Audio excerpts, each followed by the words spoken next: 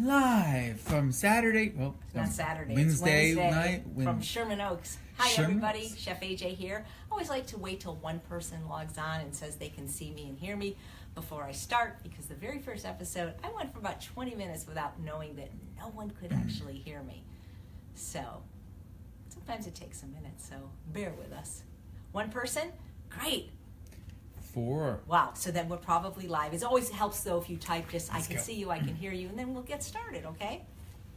Kenny, don't turn your back on me. Don't leave. So somebody type anything, Kenny? Because sometimes we can't Yes, see we the got it comments. going. Jennifer is here. Jennifer, thank you. You're always the first one. I appreciate that. You're probably a very good student. So here we go. So welcome to Weight Loss Wednesday. I'm Chef AJ, and this is where I answer your questions about healthy, permanent, and sustainable weight loss.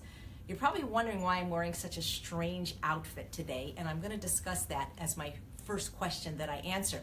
This is episode 18, and so what I thought I would do is an FAQ, and I'm going to go over the 10 questions that I am most frequently asked about weight loss and about health in general.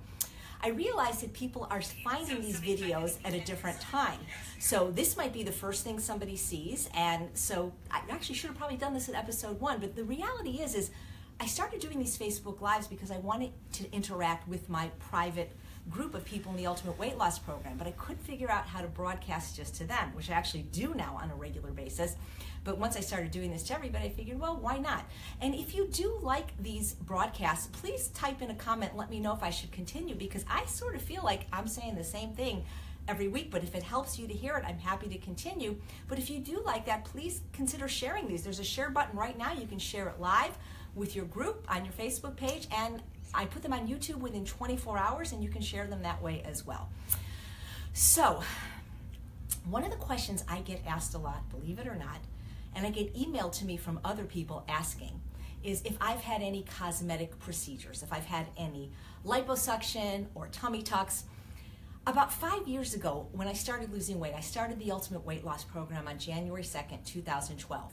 And by May of that year, I had already lost 20 pounds. And that's when I ran into Jeff Nelson, who founded Veg Source at the it was a Los Angeles Health Expo. I can't remember what it's called. The one in Woodley Park, Kenny. What's that called? It's Veg Fest. Veg Fest. Now it's called World. Yeah, it was Veg called Fest World now. Fest back then. And he had me write a guest blog about how I lost weight, because he said, well, how'd you lose weight? And I said, well, I stopped eating the high-fat foods like the nuts, and I started eating potatoes. And I got dragged through the mud with that when people were bashing me left and right, saying, oh, well, she's still fat, and you can't lose weight eating nuts, not eating nuts, and you can't lose weight eating potatoes. But a lot of emails came to him that he actually forwarded to me saying, well, she couldn't have lost, that much weight, just not eating nuts. She must have had, a tummy tuck or liposuction. And so I'm going to prove today once and for all that I didn't. If you really know me, if you've listened to my story, from Fat Vegan to Skinny Bitch, which I have on the McDougall website and on YouTube, you know that my number one fear in life is general anesthesia, that I didn't even go to a dentist until my 40s because I'm so afraid, because I almost died having a general anesthesia procedure when I was in my teens. Because I'm asthmatic, and you will see a little manifestation of that today, I became allergic to the anesthetic. I woke up, at the time I was a respiratory therapist, and I woke up being resuscitated. And since then, I was so traumatized that I actually have an unnatural fear of medical procedures and the like. And I'm pretty transparent, guys. I answer any question. I showed you that the one cosmetic procedure I did have, I do have tattoos on my eyebrows. I showed that on my Facebook Live. The video's still there because I wanted people to not feel shame having the disease of trichotillomania, which I've had since I'm 14, so I'm pretty transparent.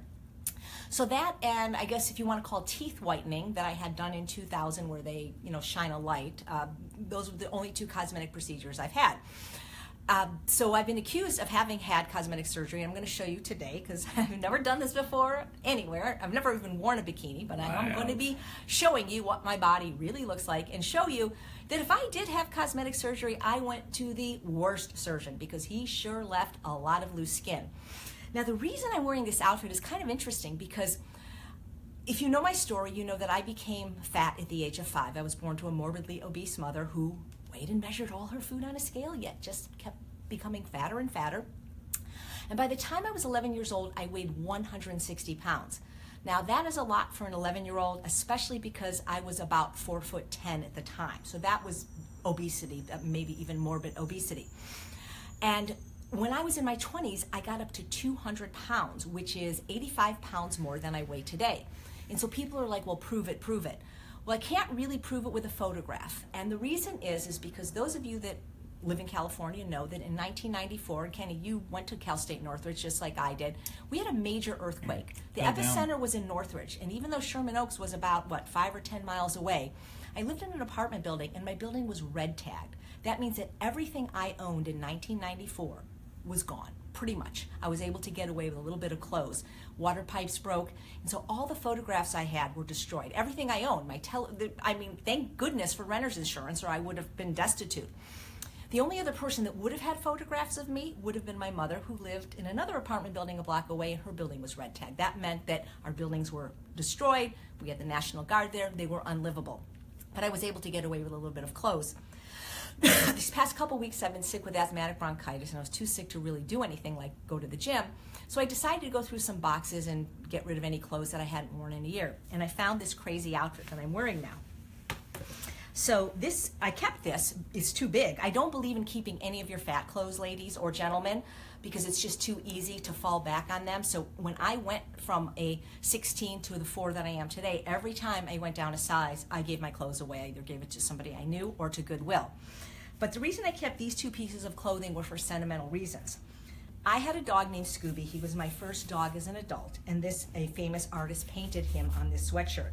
And I didn't want to get rid of this for nostalgic reasons, but you can see that this sweatshirt, which I filled out in my 20s, is like a tent on me now. It's like a dress. So I'll take that off, and I'm a little shy about that. But before I do, I want to show you, the reason I kept these shorts is because I love Scooby, because I had a dog named Scooby, even have a tattoo of Scooby-Doo right here, and so I collect Scooby stuff, so I kept these shorts. But these shorts didn't fit like this when I was 20. These shorts fit like this. You can see. So these are the clothes that I wore when I weighed 200 pounds. Now, if I had surgery, I had the worst surgeon. Now, I've had friends that have had the tummy tuck, and this is about as low as I could go without this being X-rated. You can see there's absolutely no scar, and you can see that I'm jiggly, and there's skin. There's loose skin. It's not fat, it's skin. I actually had a consult for plastic surgery, but when I found out that it was $20,000 and required general anesthesia, which I'm not allowed to have because of my asthma, I said forget it. So this is what the Ultimate Weight Loss Program can do for you. I will be 57 in 7 weeks, and I'm not comfortable staying in a bikini, so I'm gonna go change and bring Kenny on. Hello, Ultimate Weight Loss. It's Kenny, the guy behind the camera, now in front. So questions that we always get, and this is what today's all about, is 10 questions that we always keep hearing. And then the one that I keep hearing about is, what about this oil? What about that oil? And the one thing I always hear from Dr. Esselstyn and Ann Esselstyn is the fat you eat is the fat you wear. The fat you eat is the fat you wear. I have friends that are in these different health organizations, and they say, yeah, this oil's good, that oil's good, and then I just have to shut up because they're taking their class, and what do I know? But the fat you eat is the fat you wear. And spending time with Dr. Esselstyn maybe a year ago or so, having lunch with them, dinner with them, they, again, showed the fat you eat is the fat you wear, and they said it constantly. So and by the that's way, the story. He is adorable. He's so single. someone is all dressed, so I'm going to get out of the way. Doesn't he look a little like David Duchovny, you guys? And he has perfect hair. He's a gentleman. He's vegan. He's in his low 40s. Come on. Let's hook him up, you guys. Let's find him a girl on Facebook Live today. All right, so that was question number 10. No, I've had no cosmetic procedures on my body. Yes, I've had 2 on my face. So I do have a picture, though, to show that this one I have. Can you see this, Kenny? This is when I weighed 165 when I was 43. And this is when I weighed 135 when I was 52. I had no idea I was going to lose 15 more pounds from this picture. So, yeah, Kenny's absolutely right. The fat you eat is the fat you wear. As a matter of fact, I had a little sign made, Bailey, because Dr. McDougall and his family, his wife Mary and his son Craig, are going to be speaking at Healthy Taste of Sacramento next week. It's completely sold out. But Dr. Gustavo Tolosa, who does the live webinars every Thursday with Dr. McDougall is going to be live streaming it. So for only $49, you can watch this whole day with myself and Chef Ramses Bravo competing in an Iron Chef, Kathy Fisher from Straight Up Food, Dr. Roseanne Alviera, Dr. Doug Lyle, and Dr. Garth Davis for $49, which is about a third of the price of the event. And if you can't watch it live that day, And there's no travel arrangements when you have to do that. no, it's sold out. So go to Healthy Taste Online if you're interested. And we're not going to take live questions today because I'm doing the 10 most frequently asked questions. I did number 10 already. However, if you'd like to submit a question, the best way to do that is go to my website, www.eatunprocessed.com, sign up for my mailing list there, and it gets sent to my husband Charles, and he gets it sent to me. So one of the questions I get asked a lot, because I was going to do this one a little bit later, but Kenny brought up the subject of oil. You know, if you haven't read my book on processed, it's a pretty easy read. You can get it on Kindle, and I really recommend you read it because I really do go into sugar, oil, and salt in this book. I call it the evil trinity. I would probably have, knowing what I know now, added flour and called it the evil cube, but that doesn't sound quite as good as the evil trinity, which is a takeoff on the holy trinity. But he had mentioned oil, and one of the questions I get, I'm not kidding, over 100 emails a day at least since my book came out. And one of the questions I get over and over is, well, don't we need fat to absorb the micronutrients in our greens and our vegetables? And there's studies out there that concur, yes, that you absolutely increase the absorption of the micronutrients in your salads, in your greens, if there is some fat, like maybe if there's some avocado or a nut or seed-based dressing. But let me ask you a question. I'm sure you guys know people, family members, friends, that are possibly overweight or sick with a lifestyle disease which is preventable on a whole food plant-based diet and reversible, maybe type 2 diabetes or autoimmune disease or heart disease, the number one killer of certain cancers. How many people have ever gotten sick or been hospitalized because of poor micronutrient absorption? You know, when I spoke at the McDougall Advanced Study Weekend, there was hundreds of doctors in the audience. I've had the privilege of speaking at Kaiser Permanente. I'm actually going to be speaking there next week to several hundred physicians. And I always ask them, how many of your patients have been hospitalized or even sick because of this, versus how many because of obesity or heart disease or type 2 diabetes or cancer or autoimmune disease? And what I've always said from the beginning is people tend to major in minor things. I'll get a new client that's 100 or 200 pounds overweight, and they'll have it in their head that if they don't eat nuts, they're going to drop dead. Well, if you have fat on your body, which apparently more than 3/4 of Americans do right now, you are not going to become fatty acid deficient, at least not in the 30 days that I recommend that you lower the fat to a no added fat content, just to get those taste buds to neuroadapt from this high fat diet to a lower fat diet to get used to the taste of the food. I've explained this so many times in other talks that the reason you like the fat, whether it's the avocados or the nuts or seeds or the oil or any of the foods to the right of the red line, is because the more concentrated the calories, the more dopamine is released. And so it's very difficult to stop eating things like peanut butter and almond butter and tahini because they make you feel good in your brain. So yes, the research shows that you do improve micronutrient absorption with fat, but if you're overweight, that might be something you want to not do for a while, at least until you get your weight and your eating under control. You know, all the doctors that are telling us we have to eat nuts, none of them have ever been overweight. None of them have ever suffered from food addiction. And while I respect and admire them, they don't get food addiction. They just don't get it. They don't understand, for people that have suffered, like me, being fat for 50 years, that when we eat just a little bit, it's like a baby bird going more, more, more. And so if you can eat nuts, an ounce a day is good, without it being a trigger food, without causing you to have cravings or overeat, please do it. They're very healthy, especially walnuts, especially when raw and unsalted. I recommend that people eat seeds, though, because they have less propensity for binging and for overeating. You know, Dr. Esselstyn tells his patients eat a tablespoon of flaxseed every day, ground flaxseed or chia seeds. Put it on your salad, put it on oatmeal. You don't need that much fat, you guys. You know, Dr. McDougall's been saying for 40 years, the fat you eat is the fat you wear. If you don't want to wear fat, you got to stop eating fat, unless you want to just start doing weighing and measuring and calorie control. So that's that. So the other question I get a lot, and I get it sometimes every week when we do these Facebook Lives, Kenny, is because people are just finding me and they're saying, well, what is the Ultimate Weight Loss Program? And that's a great question, and I am going to explain it. So this sign was made for me by Hope Lackey, who is just an amazing artist. Can they see it, Kenny, what it says?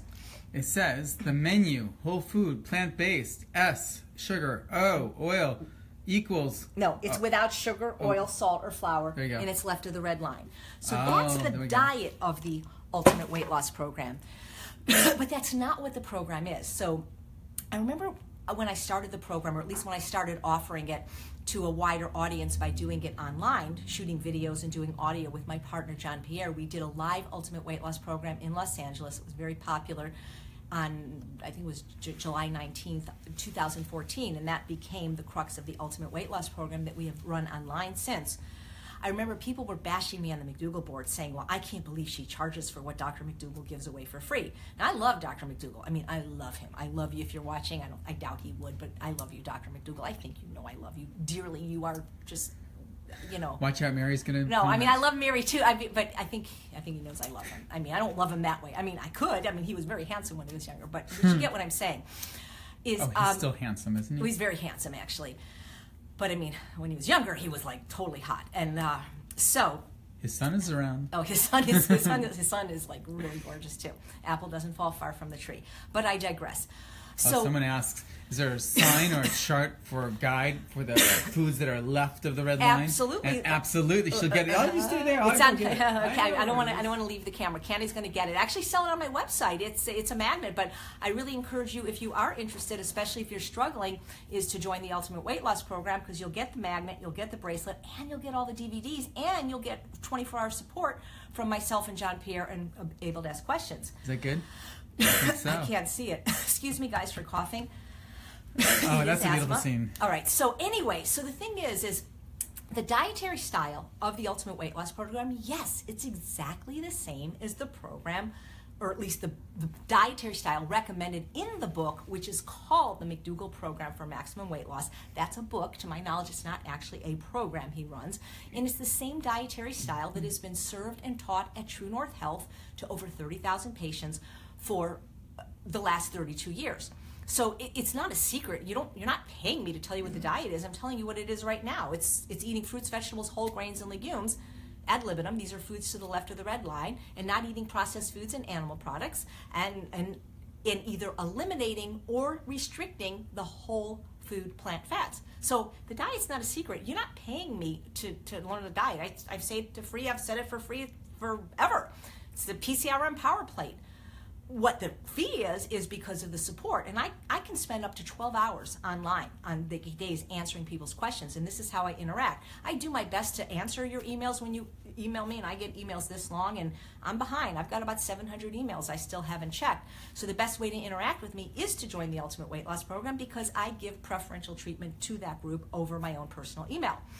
So what the program is, and the reason I created it, is because no program as a vegan worked for me until I went to True North Health as a patient in January of 2011, fat and sick and on medication. And this is not to, what's the word I'm thinking of, Kenny? Not admonish.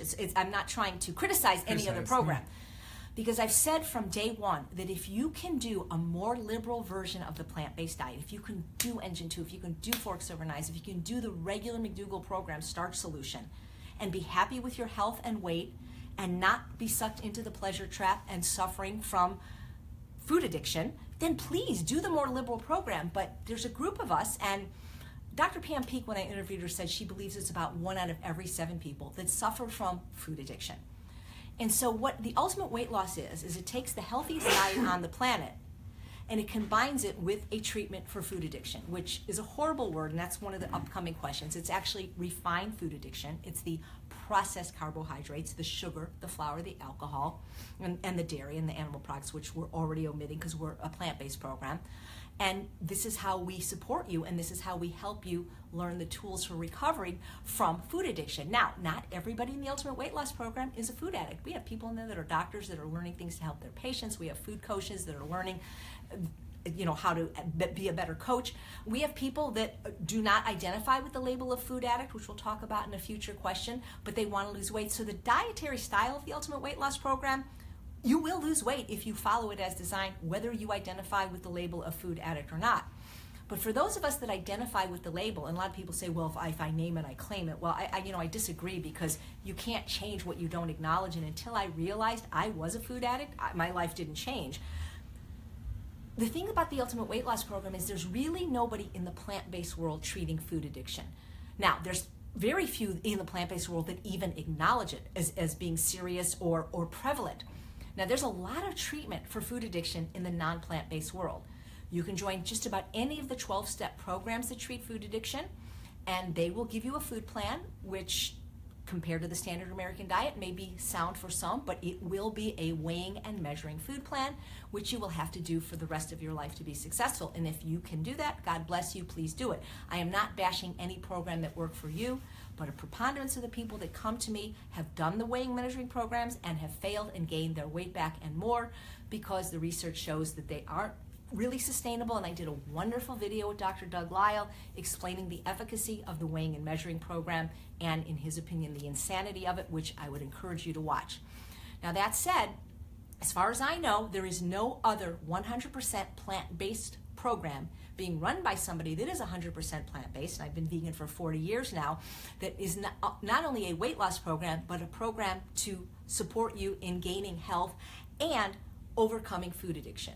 Now, you don't recover from food addiction, just like you don't recover from diabetes or heart disease or cancer or obesity. You manage these diseases, and you have to manage them and be diligent the rest of your life. Excuse me, about 98% of people that lose weight, usually through a great deal of suffering and deprivation, weighing their food, counting calories, carbs, and points, 98% of these people that lose weight gain it all back within 2 years, and then usually more weight. The research shows that in the first year, about 66% of weight losers gain it back, and then the other 22% within the second year. A lot of people say, well, why should I listen to you? You're not a doctor. Well, because I am one of the 2% of people who has now lost, depending on where you take my highest weight, between 50 and 85 pounds, and kept it off for 4 years. Not dieting, but eating huge amounts of delicious, nutritious foods in unlimited quantities, but the right foods.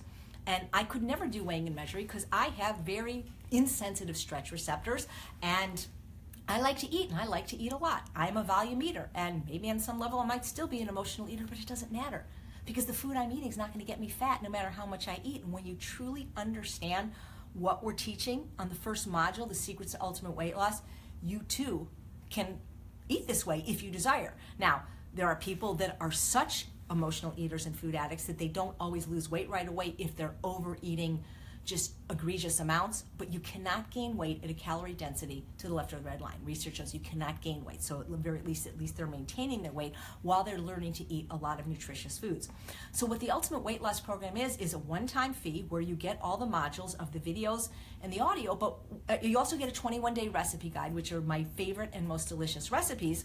But it's the support you get. And you not only get the support from myself and my partner, John Pierre, who is a nutritional guru. He's trained every famous person in Hollywood, including FBI and military. He knows more about fitness and nutrition than anyone else, and compassion, by the way, because we actually do deal a little bit with compassion and things like cravings, or he knows a lot about how to mitigate those, and he helps with the exercise part, the things that I am not as good on, like the exercise and the compassion. And we not only support you and answer your questions, but so do the people in the group. And we have people in the group now that have lost between 100 and 200 pounds and have kept it off. We even have a mastery program now for people that are just taking it to the next level. So what the Ultimate Weight Loss Program is, the operative word, is a program. It's not just a diet. You can buy the McDougall program for maximum weight loss. Just do that. It's fine. But research shows is that most people that have this disease do better when they have support. And so we are your coaches. We are your accountability group. We are your family. We are your tribe. And that is what seems to make the most difference for people. We are now doing our third live Ultimate Weight Loss Conference. And I really encourage you to go because it's going to sell out because it's Labor Day weekend this year at Vegas at the Tuscany Hotel, and the rooms are already almost gone. You can get that information on my website at eatonprocess.com. But it's not just myself and John Pierre. It's Dr. Alan Goldhammer, Dr. Doug Lyle, and Dr. Carrie Saunders. So if you have any more specific questions on what the Ultimate Weight Loss Program is, please go to the UWL page on eatonprocess.com. There's a series of videos, and then if you still have more questions, email me. I'm happy to answer all your questions. All right, how's that, Kenny? It's doing good. All right, so one of the questions I also get a lot, and we've done 2 out of the 10 now, or have you done, that was the third, this is the fourth, is how do I determine if I'm a food addict? Well, Right now, the disease is self-diagnosed. And I mean by that because it's not in the DSM, which is a book that doctors use. It's called a Diagnostic and Statistical Manual. And the reason they have to use that book is to be compensated by insurance companies. So when you go into your doctor, and let's just say nothing's wrong. It actually happened to me yesterday with the asthma. I mean, there was asthma, but there was nothing else wrong. He says, well, I'm going to say you have this, because he has to write down a code or the insurance company won't pay him for his time. Well, binge eating disorder, which those of you that are bulimic or have been, I myself was bulimic for 6 years, you know it's a real disease, whether it's in the DSM or not. That recently just got into the manual. The reason that it is great that it is named a disease is then there can be a treatment that we can actually get help for and the doctors can be compensated. But right now, it's largely self-determined. Unlike other diseases like, let's say, diabetes, you could go to your doctor, you get a blood test, there's something called the A1C, and I believe if it's over something like 6, he or she determines that you're diabetic by a specific number. Well, there's no number for food addiction, because food addiction, again, it's refined food addiction, sugar, flour, alcohol, dairy. You know, we could argue things like caffeine and too much salt, it can fall into that as well, but it's mostly the refined complex carbohydrates, not potatoes, rice, and beans.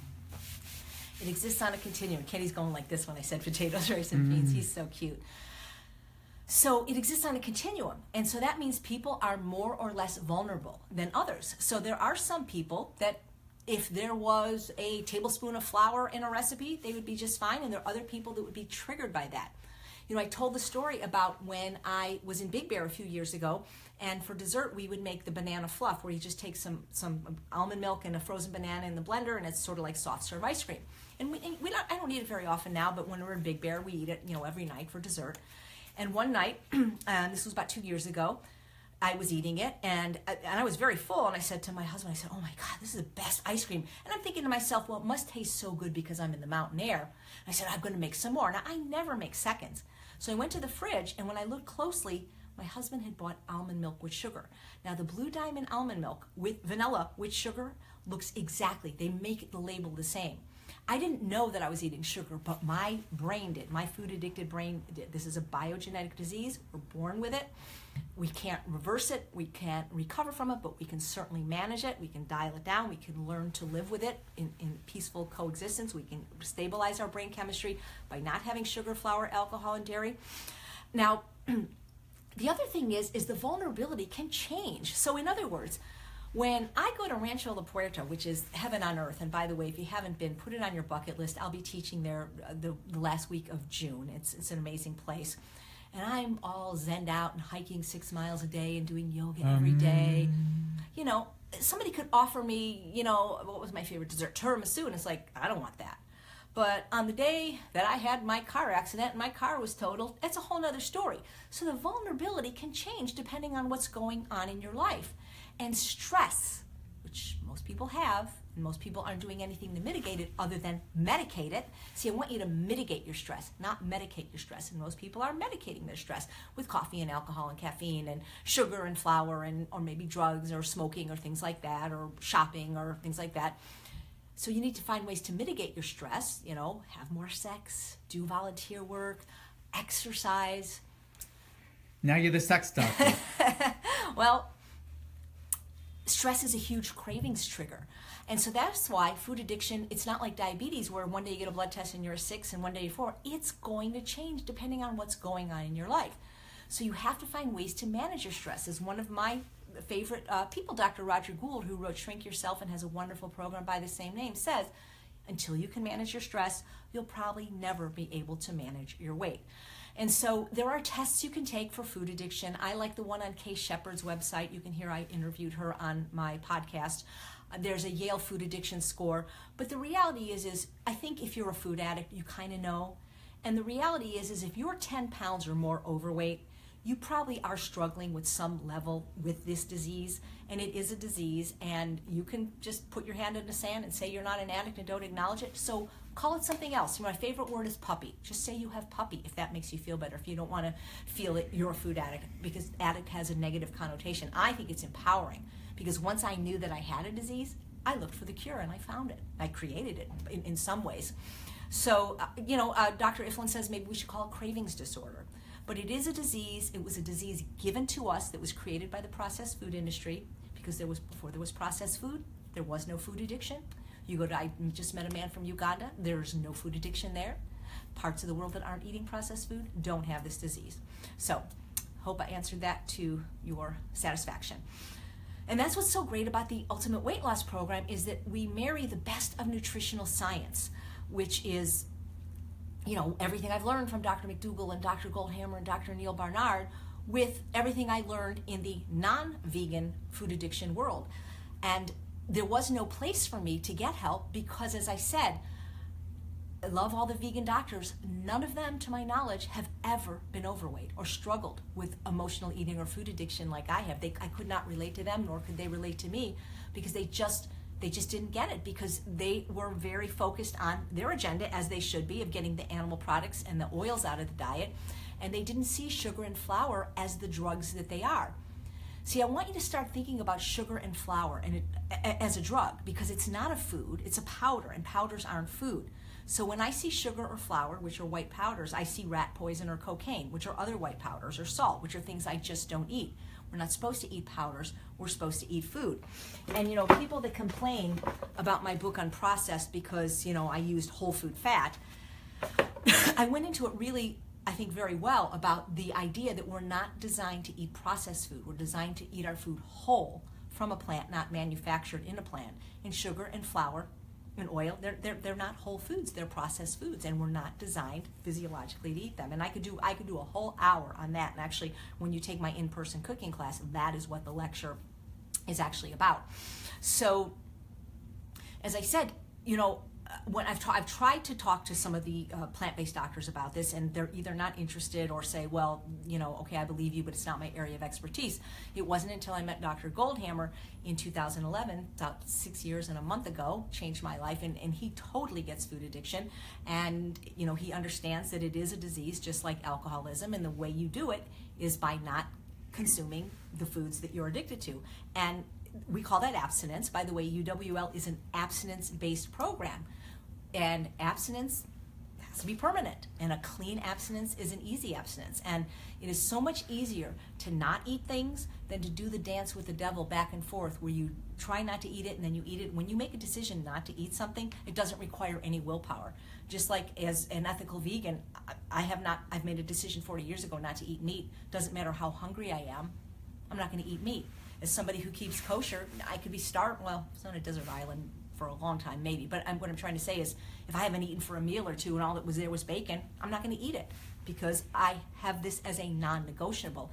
And my abstinence from sugar, flour, and alcohol is the same thing. And for the people that are successful with this disease, this is what is required with permanent abstinence. But because they're still addicted, they don't want to do this, because they're told by other doctors that it's okay to have a little sugar, and it's okay to have a little flour, and it's okay to have a little salt. And if you're not suffering from food addiction and you're happy with your weight, then knock yourself out. But if you've been struggling, like I did for over 50 years, then it's probably not you. Because if you could have moderated your use of sugar or flour or alcohol or oil or junk food or whatever, don't you think you would have done it already? So I say, give it a try. 21 days, you know. If you don't like UWL, you can always go back to what you're eating.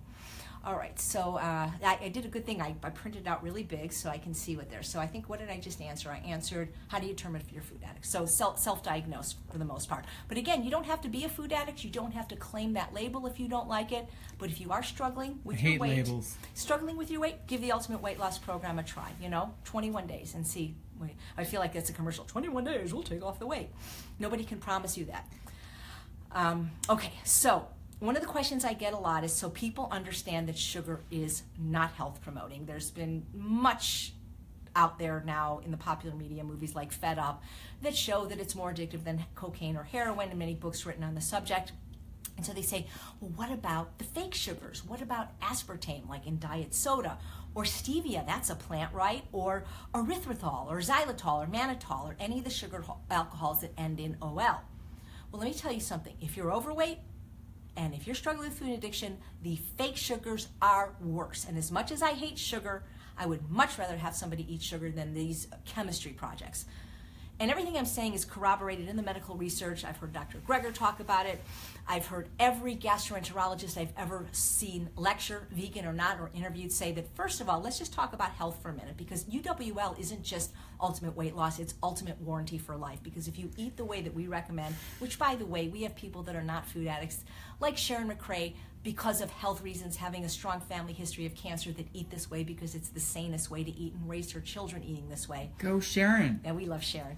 So the thing is all the doctors will tell you that all the fake sugars are a nightmare for your microbiome. What are we looking at, Kenny? Go. I know. I get distracted.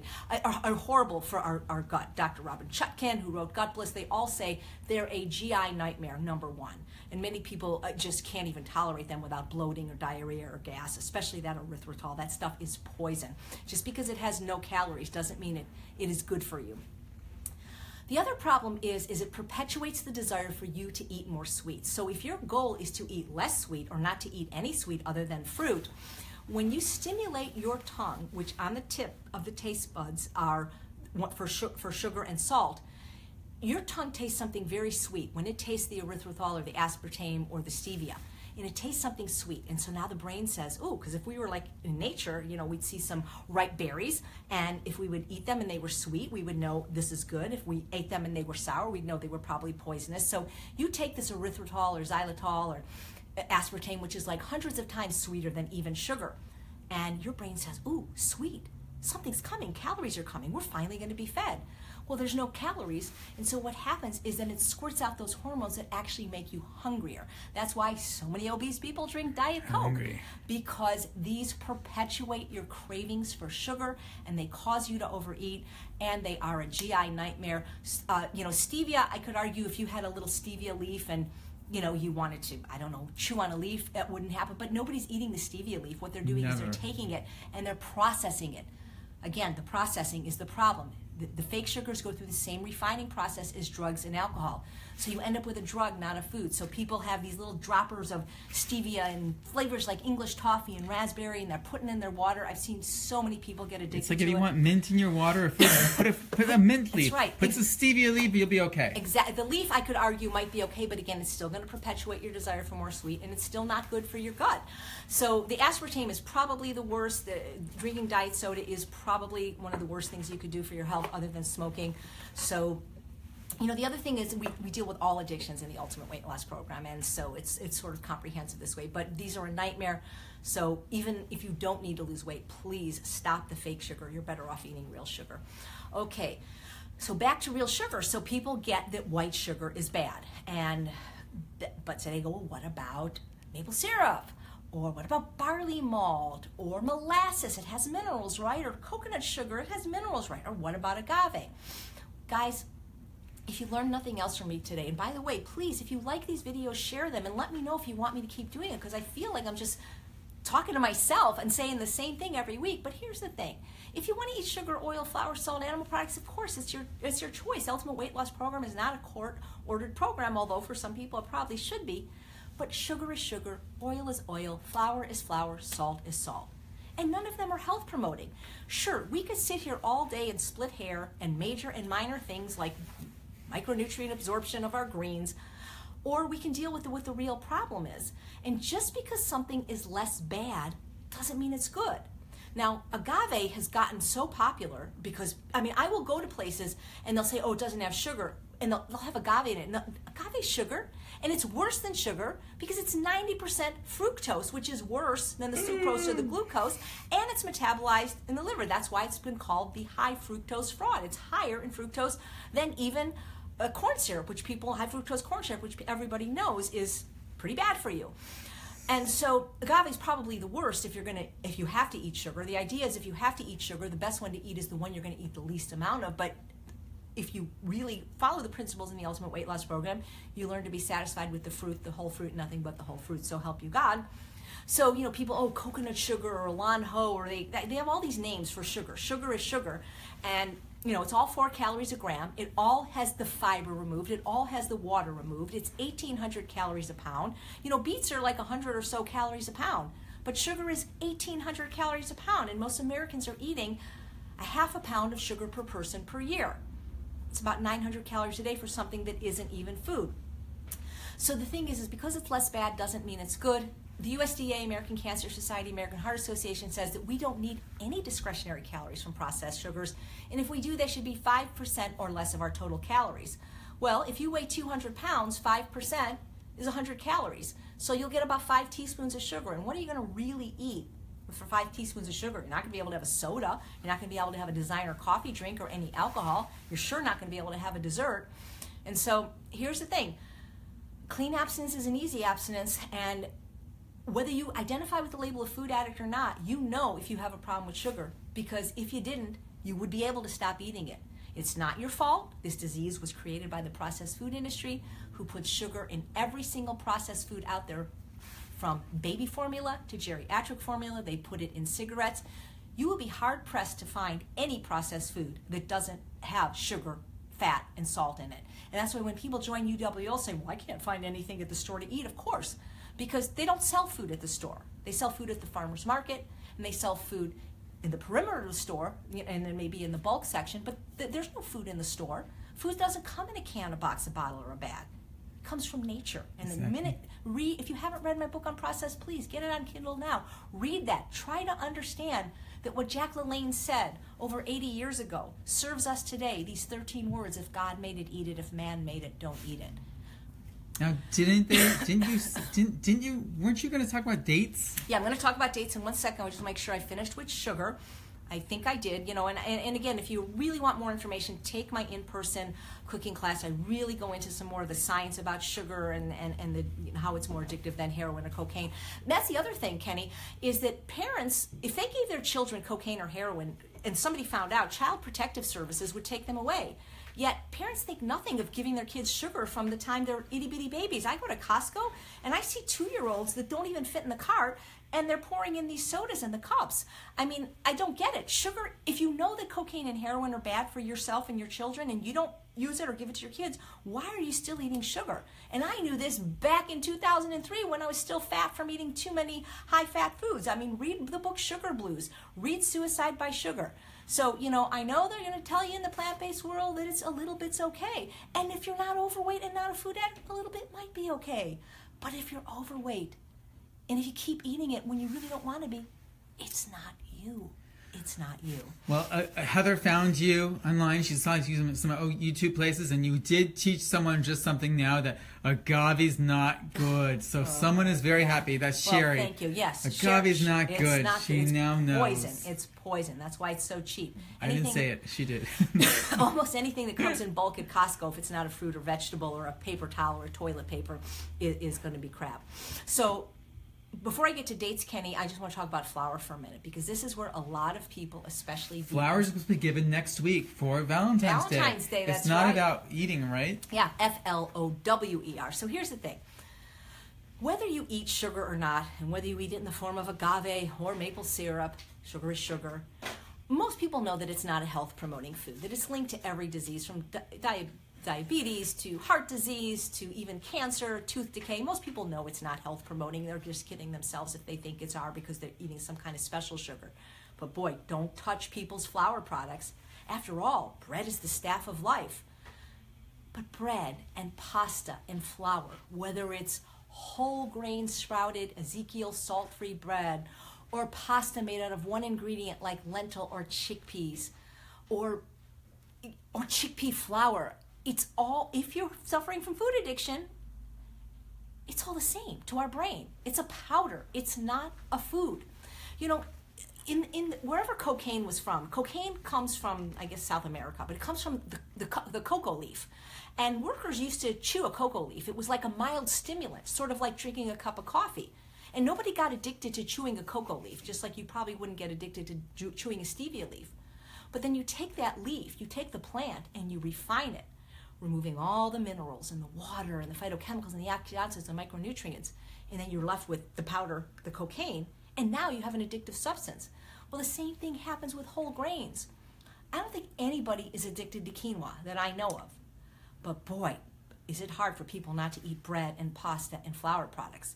Because again, it's hard, especially if you're coming from the vegan world and you're new to it because you're getting all these recipe books and blogs where a lot of the recipes are based on sugar and flour or fake sugars, and you're told they're good. And it's not that they're necessarily bad, but if you're a food addict and overweight, they're probably not the kind of food you want to be eating. I mean, I have friends that are vegan and that are slender, and they can't not eat bread. I mean, like, I don't want to out this person. I think you know who you are if you're watching. But we'll go to a restaurant. I don't go to restaurants anymore. But when we did, I mean, he would eat the whole bread basket, whether he was hungry or not. He could not eat bread. And that's the thing. It's like, whether you identify with the label of food addict or not, you know you have a problem if you can't not eat something, especially if you have the intention to not eat it. So, you know, I didn't learn this until probably 5 years ago when I read Dr. Joan Iflin's book, Sugars and Flours, How They Make Us Crazy, Sick, and Fat, and I interviewed her twice. She's a colleague and a friend, and if somebody absolutely refuses to do my program or to do a plant-based version of food addiction treatment or weight loss, I would go to her over everyone else, even though she does the weighing and measuring. I think hers is not only affordable, but she is a very kind person, very knowledgeable, and she really gets what it takes to recover from this disease, even though we disagree on this weighing and measuring thing. And maybe one day I'll interview her about that. I'd really like to interview the weighing and measuring people in a forum with Dr. Lyle Goldhammer, but none of them have accepted my invitation. But back to flour.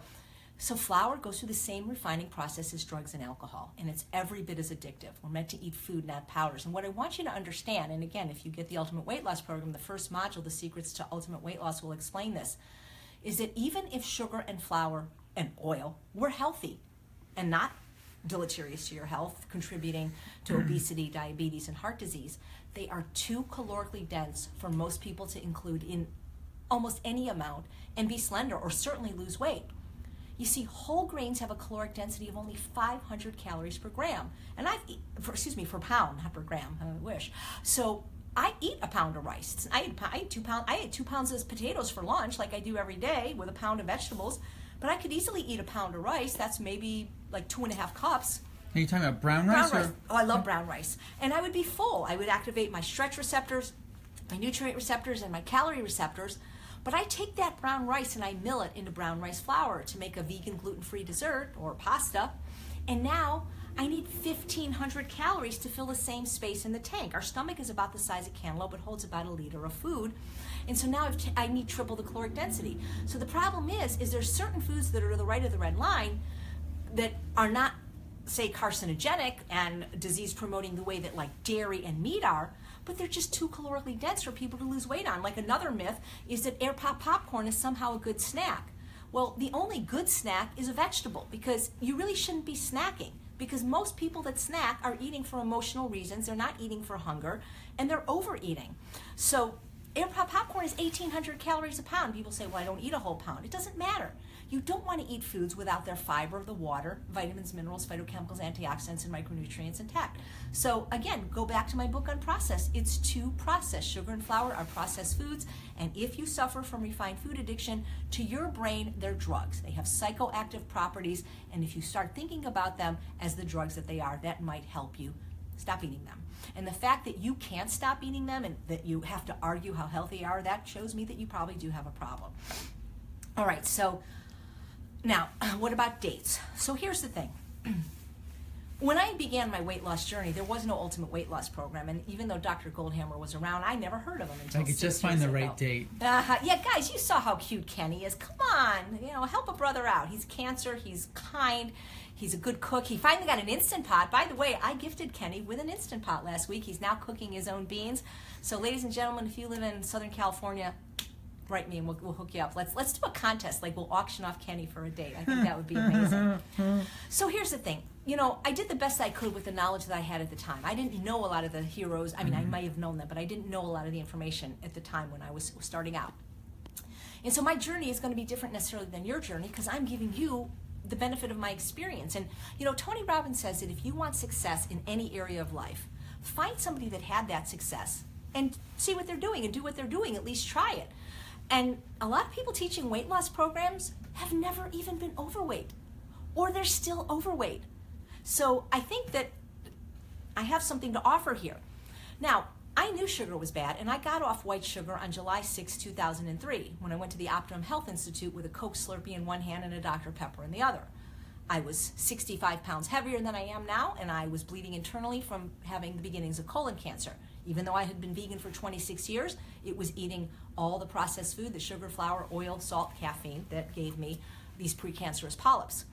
And of course, I know that going off sugar is difficult.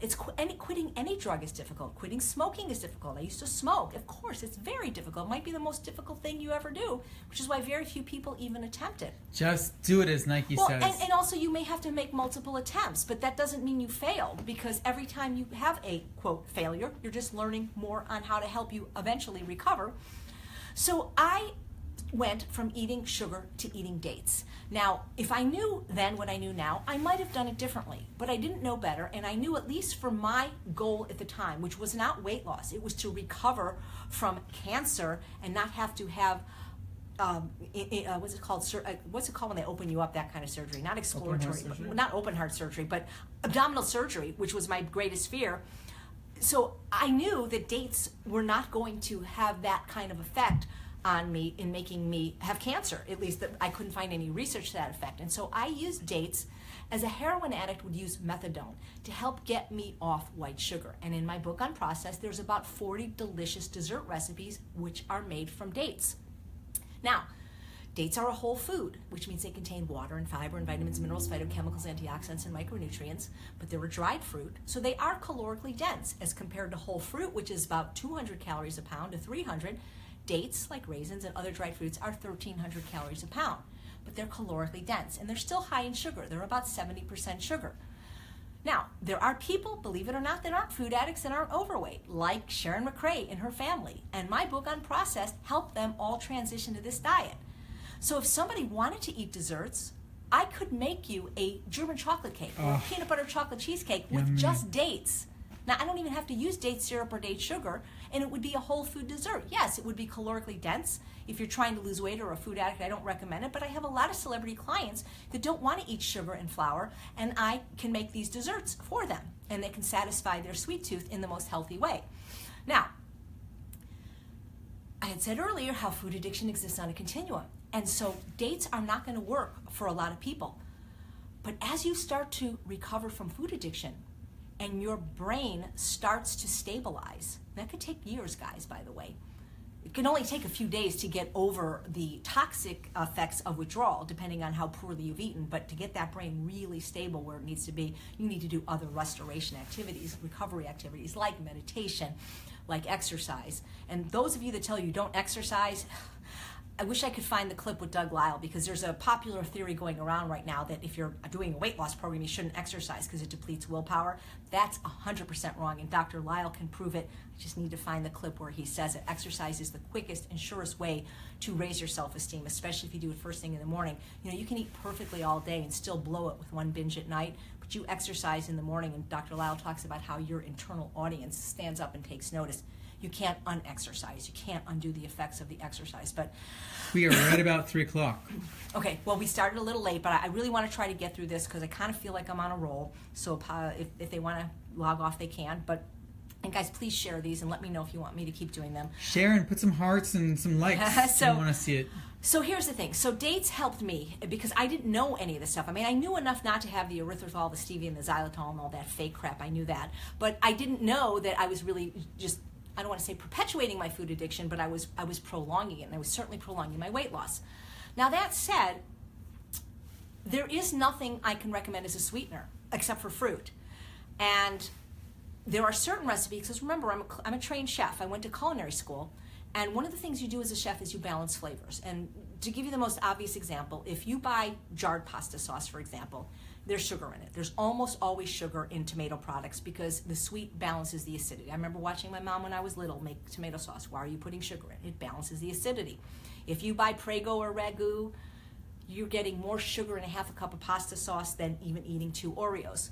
And so when I'm doing recipes like my quick sun-dried marinara, I will put in 1 or 2 dates, which is about 1 ounce of dates. Now, if that doesn't work for you, don't do it. You could probably use maybe something sweet like a roasted carrot or a beet or an apple, or just omit it. And when my new book, The Secrets to Ultimate Weight Loss, comes out, which it should come out soon because it just went to the editor this week, I will have very specific instructions.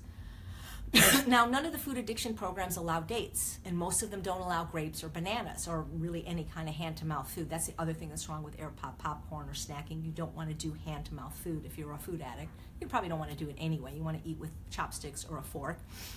So I don't recommend people eat dates as a snack or free feed on them. I don't even think I ever ate dates by themselves. It was always sugar with fat. So if I ate a date, there'd be like peanut butter or something in it like that. So I don't recommend people eat dates, and if it's a problem for you, it doesn't matter what it is. It could be, I don't think a vegetable would be a problem, but we have people that have problems with bananas. If any food is a problem for you, you shouldn't have it in your house. You know by now, my number one saying is if it's in your house, it's in your mouth, and there's really no exceptions to that. And maybe one day I'll do a whole episode on really the science of the environment. I've been taking a course in brain addiction at the university, and I've learned some amazing things about how crucial the environment is and why it really is the number one predictor of your success.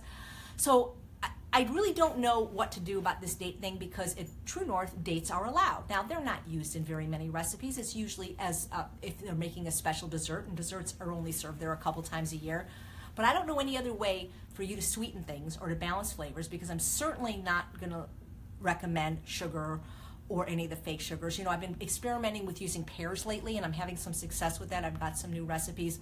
So I'm trying to take out the little bit of dates in the recipes. But if you join the Ultimate Weight Loss Program, you get a 21-day recipe guide, and only 3 of the recipes have dates, like 3 dates. That's the yummy sauce, and they're always in savory recipes. So what I say is, when in doubt, leave it out. You know, I mean, we get these questions, well, can I have, a tablespoon of chickpea flour in this recipe? We don't know what's going to be a trigger for you, and we don't know what's going on in your life at that time to know how triggered you are going to be. So when in doubt, leave it out. And then when you get down to your slim ideal weight, if you want to experiment by adding some of these foods, you can. So dates are a gray area. I see them as methadone, and I also see them if somebody is just freaking out and they're going to binge and they didn't call me or text me or reach out to another member of the tribe in the Ultimate Weight Loss Program. And if they said, look, if I don't have a date with almond butter, I'm going to go to Baskin Robbins and have a hot fudge sundae, I think of things as good, better, best. It's still a whole natural food. I got some research from Dr. Greger showing that even though it's 70% sugar, it's still the most favorable sweetener for people that are diabetics, at least type 2. So again, I wish I could give you a definitive answer, but I don't feel I can tell each person what they can or not have. I don't think that food addiction is a one-size-fits-all disease. I think it's a one-size-fits-most. I think I'm going to be proven to be right about that sugar, flour, and alcohol are things that no one that identifies with this disease or is overweight should probably have. They're not health promoting. But I don't know about the dried fruit. I do know that it's calorically dense and it's not going to facilitate weight loss. It's better to eat fruit in its whole form. Okay, so I think I have 2 more questions. I'll try to go quickly. I get a lot of questions about salt. What's different about the Ultimate Weight Loss Program, too, is it's the only program I know of that recommends you don't eat salt. And if you read Dr. McDougall's book, The McDougall Program for Maximum Weight Loss, in that book, he talks about not having salt. See, his dietary recommendations in that book is the same as UWL, is the same as Dr. Goldhammer, which is salt-free. Now, excuse me. So people say, well, what about Bragg's? What about tamari? What about miso? Again, just like with the dates, good, better, best. There's 2,300 milligrams of sodium in a teaspoon of salt. And if you eat enough calories from whole natural food, you'll get about 500 milligrams of sodium a day. Now, if sugar, fat, and salt, or sugar, oil, and salt is always the hardest. Even for people that are sugar addicts, salt is always the hardest. It is very easy to replace oil in your diet. It's the easiest thing. Unless you were to fry foods, which we don't recommend for anyone, whether they're vegan or not, it is so easy to replace oil. And that's what I did in my book on processed. All the recipes that have things like Hail to the Kale dressing with almond butter. It's super easy to replace oil and still get that mouthfeel and creaminess. You can use whole food fats like tahini and nut butter and avocado. Super easy. You can water saute. I show you, I have probably 65 YouTubes of the chef and the dietitian. I have 13 episodes of Healthy Living with Chef AJ on TV and online now, where each week I show you how to use a pressure cooker, and I do show you these things, how to saute without oil. Super, super easy. Easy to bake without oil. I was a pastry chef at a regular, not vegan restaurant for years, and I didn't use oil or sugar or salt, and I don't think I even used flour except in maybe one dessert. So all that stuff is possible even if you're not trying to lose weight. It's super easy. With sugar, it is easy too. It's because you can do all the dates. You can do those kind of sweeteners like I recommend in the book on process. Salt is hard because there's no substitute for salt. Now, of course, you can get that fake salt by Morton, which is potassium chloride, which is chemicals again, which I don't recommend. But nothing really tastes like salt. Now, I recommend Benson's Table Tasty. If Kenny wants to get it in the kitchen, I'll show it to you and I can get you a 10% discount. For me, that's the most realistic salt substitute. It's absolutely delicious. I don't need spices now, because spices, even healthy ones like herbs and peppers and stuff, that can perpetuate overeating. But here's the Benson's Table Tasty. The website is bensonsgourmetseasonings.com. If you use my name, Chef AJ, you'll get 10% off. I believe if you give her $1 for postage, she'll send you a free sample. I know some of you have complained about it clumping. She has reformulating it so that it doesn't clump anymore. She has lots of varieties, but this one is the one that tastes most like salt. It also is black pepper free, which is important for me being allergic to black pepper, and it's also garlic free, which is important to some people. I have several friends that are allergic to garlic. So it takes about 30 days to neuroadapt from whatever diet you're on to a lower salt diet. And there could be some discomfort in that time where the food won't taste good. Now, if you're overweight and trying to lose weight and you don't like the food, that's kind of a good thing if you're not going to eat as much. The thing about salt is it stimulates overeating. It stimulates the appetite, and so you will eat more when you salt your food. And if you're trying to lose weight, that is not a good thing. Now, I recently heard a doctor talk about the link between salt and obesity, something I haven't heard before. So I'm trying to track him down on the internet and research him about his claim that salt actually contributes to obesity. And I searched PubMed and Medscape, and I found lots of articles that show a link between salt and obesity. So I think that is something I didn't know before. I'm going to discuss with Dr. Goldhammer. But the thing is the more you season your food, whether it's with salt or pepper, the more food you're going to eat. And if you're trying to eat less, then this may not be a good thing. Now, food can taste amazing without salt. I've proven it with my recipes like red lentil chili. I mean, regular people eat my food. Kathy Fisher has proven it with her delicious recipes. It's straight up food. Chef Bravo. It's very difficult for chefs to do this because, see, they don't eat this way. And when you eat salt, you can't taste food without salt. But 30 days, your taste buds get dialed down because you're not assaulting them with salt. And whole natural assaulting them with salt. You see that? Whole natural foods start tasting good. When you get off salt, you can eat a piece of celery and go like, oh my God, or chard. It's like, this is so salty. It's like the ocean. Now, salt is not always a deal breaker. And, it's not like if you come to the Ultimate Weight Loss program, you have to be perfect. None of us are perfect. I eat salt. And what I mean by that, I don't actually eat it. But I know that when I travel, there's salt in the food occasionally. I sometimes can't get to the store called Sprouts to buy the salt-free mustard and use a low-sodium Dijon. Last night we made French fries for dinner, and I was too lazy to make ketchup, and I ate the unsweetened with salt. I'm not perfect with the salt, but I'm nearly perfect. I don't eat it very often, but I do know when I eat it, I sure get hungrier, and I sure eat a lot more of whatever I'm eating. So what about this Celtic sea salt and the Himalayan salt? It's got minerals. Well, we're not eating salt to get our minerals. That's what we're eating vegetables for. We're supposed to eat a lot of vegetables, and especially if you're trying to fight food addiction and recover and lose weight. So salt is salt. If you absolutely have to use salt, then I recommend you do it the way Dr. McDougall recommends, where you sprinkle it on the surface of your food, where your taste buds can taste it, not cooking with oil, sugar, or salt because it dissipates. Bragg's is, yes, it's lower in salt than table salt, but if somebody wanted to use something, I would recommend raw coconut aminos because it's about a third the sodium of Bragg's. It's only 95 milligrams per teaspoon. I think Bragg's is, I'm not sure 300, but it's much higher. I believe Bragg's might have soy too, and I'm allergic to soy. Tamari is about between Bragg's and that. Miso, you can get some low sodium ones. So like sugar, if you absolutely have to use salt, just use the one you'll use the less. But the thing is when you're not using oil, which coats the taste buds of your tongue, you don't need as much salt. Might not need any, but I would give it, it's worth doing an experiment for 30 days because once you get off salt, you can really taste the subtle notes in a piece of romaine that tastes sweet like vanilla extract. But you can't taste in my mouth and you can't feel in my brain.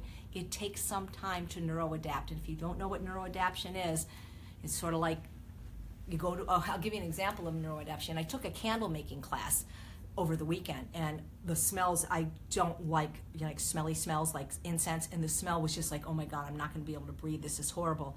And then at 5 minutes into the class, I couldn't smell it anymore.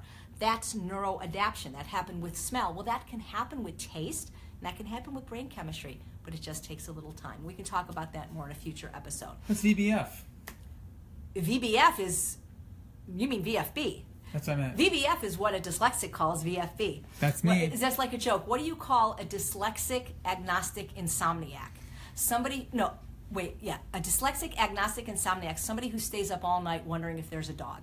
Ba-dum-bum. Okay, anyway, I just interviewed a stand-up comedian on my show, so I've got little jokes. So vegetables for breakfast. You know, for people that don't really understand my program or know it, I've been criticized where they've said, well, Chef AJ forces you to eat a pound of plain steamed kale in the morning and drink the water. And that's not true. But we do recommend vegetables for breakfast. We don't say that's all you can eat, but we recommend that if you are fighting food addiction or sugar addiction, that you start your day in a savory way, like most of the world does. It's only pretty much in the United States that we start with flour and caffeine and sugar. 67% of people for breakfast eat cereal. We're talking about boxed cereal. I mean, if you want to eat cereal, eat a whole grain. Eat, teff or millet or amaranth or, or steel cut oats, or better yet, the whole oat groat. And so as I traveled around the world and started interviewing people from other countries, I found that every other country had vegetables as part of a healthy breakfast. And so first of all, we recommend you start your day in a savory way. So if you are going to eat oats, don't eat oats with fruit, because that becomes your bread, the oats, because you're probably not eating oat groats or steel cut oats. You're probably eating the processed rolled oats or the instant oats, and the fruit becomes your sugar, and you got the bread and the sugar, you got cake. You're doing that because you're trying to get dessert. So eat oats, but eat savory oats. Do my recipe for risotto with shiitake mushrooms and garlic and kale and sun-dried tomatoes. Eat savory breakfast, because the sooner you activate that sweet taste, the more you're going to crave sweet the whole day. So I'm not telling you not to eat fruit. Save it later in the day for a treat when your brain can handle it. And so we do recommend that you start your day with at least a pound of non-starchy vegetables. It doesn't have to be greens, but greens are probably the healthiest. Dr. Esselstyn tells his patients to eat greens 6 times a day, at least the size of their fist. So we recommend that if you can't eat greens right away, work your way up to it. But there's over 30 non-starchy vegetables if you were to Google it. Cherry tomatoes are technically a fruit, and cucumber and zucchini technically a fruit. These are 67 calories a pound. I eat between 2 and 4 pounds of non-starchy vegetables every day for breakfast, and so I think a pound, asking others, is fairly reasonable. If you roast them, like do my recipe for the balsamic Dijon glazed Brussels sprouts, when you roast a pound of Brussels sprouts, you get less than 2 cups of food. It fits into a cereal bowl. It's not that much food. Now, of course, if you're eating all your food raw, a pound of food, a pound of vegetables can look very, very voluminous. But then again, if you're trying to lose weight, raw is probably better than even cooked. So vegetables for breakfast has been the one characteristic that all the biggest winners that we interview say has been the most important tool towards their recovery. And all the people that have relapsed said that that's always the first thing they let go. So my asthma is a little bit not so great. I've been talking a long time. I appreciate you watching live or watching later. I'd also appreciate if you like these videos. I've done 18. I don't really know. So many people like them. They say, please keep doing them, AJ. I'm not trying to get you to stroke my ego, but I feel like I've said everything that I could say. So hopefully, if you do want to share this, I tried to be as comprehensive as I could on this video as to where I stand on diet and food addiction. So maybe this will be the one that you share right now on your Facebook page or later on YouTube. 18. Lucky 18. It's a very special number to me. L'chaim, to life. So thank you guys so much for your support, for watching. I hope to see you at Healthy Taste of Sacramento on the online so I can say hello to you. Hello. Hello, and thank you so much, Kenny. We got lots of hearts and happy faces and likes here. So Bailey is bored to tears right now. So thank you guys so much for watching. I'm Chef AJ, and I really do believe that you can have both the health and the body that you so richly deserve. Bye, everybody. Yes, and that's a wrap.